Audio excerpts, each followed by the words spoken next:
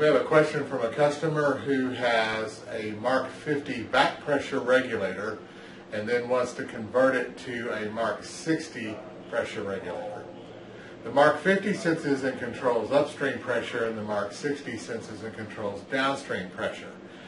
The beauty of our sliding gate design is that it is modular, and with a change of the trim kit you can convert a Mark 50 to a Mark 60 or a Mark 60 to a Mark 50, whichever you need to do. To do this, we're going to need your serial number so that you can supply that to your field rep or to us here at the Jordan office in Cincinnati to make sure you get the proper parts.